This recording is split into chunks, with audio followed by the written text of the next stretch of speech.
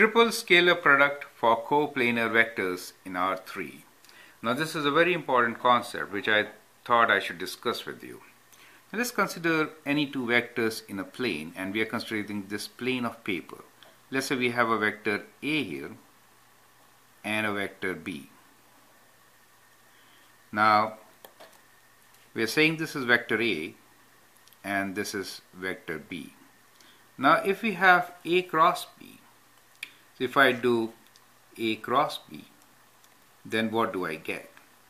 Then we get a vector which is perpendicular to both the vectors and whose direction is given by the right hand rule. So A cross B means we'll curl our fingers in this direction. That's the theta angle between them. And once we do that, the thumb will point towards the direction of arrow or the cross product, so which will be vertically up.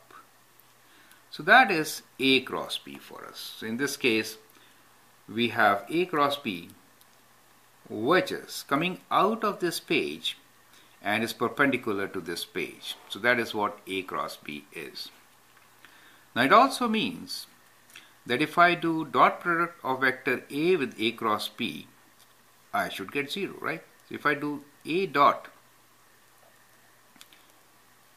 A cross B, I should get 0, since A cross B is at right angles to A and dot product with right angles is 0. Similarly, if I do B dot A cross B, I should get what? 0, since B is in the plane of this paper and A cross B is perpendicular. So these two vectors are perpendicular, and therefore the dot product with A cross B will be 0. Now if I have a third vector also in the same plane, let's say somewhere here, or for that matter let's say here, but in the same plane, and let's say this vector is x, any vector x for us, then what do you think will be x dot A cross B? Now the angle between this vector A cross B and x is also going to be 90 degrees. So this is also 0, right? So in all these cases, all the vectors in the plane of A and B, right, will be perpendicular to A cross B, right? Therefore, the dot product of those vectors with A cross B will be 0. So we say that all the vectors which are in the same plane as A and B will have that dot product as 0. This is kind of very important property. So we call this scalar triple product. So what we have come across here is a property. So any vector x on the plane of this paper, dot product with A cross B, where A and B are vectors in this plane, you will find this to be 0. So what we conclude from here, that if A and B are vectors in a plane, then we conclude that A dot A cross B equals to 0, right?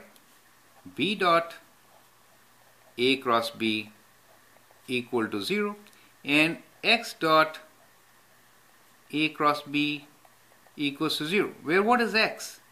X is any coplanar vector. Do you see that? So any vector which is in the plane of A and B, when we do dot product with A cross B, will get 0.